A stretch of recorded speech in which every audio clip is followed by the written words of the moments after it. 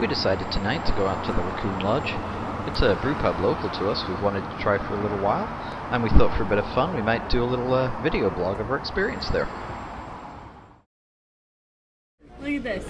It says, it was accepted practice in Babylon 4,000 years ago that for a month after the wedding, the bride's father would supply his son-in-law with all the mead he could drink.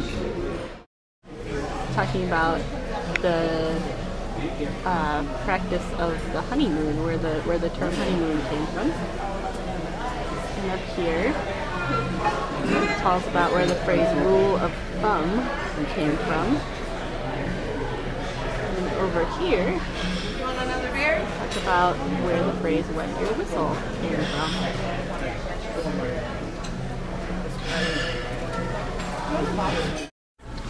For food, we decided to split an entree. We got something called Ant's Healthy Choice, which was a grilled chicken, fruit, and some garlic bread, and then a side of their ale fries with a mango habanero dipping sauce. It actually worked out really well for about $10.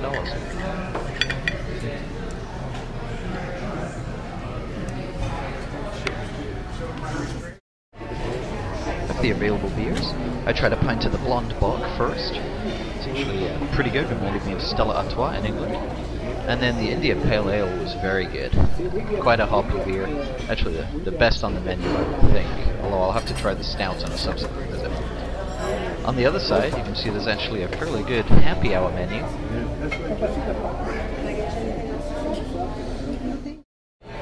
As you can see by this wall, the place is certainly kid-friendly.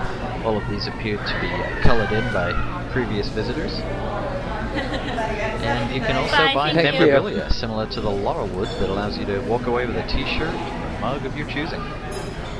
And that concludes our visit to the Raccoon Lodge.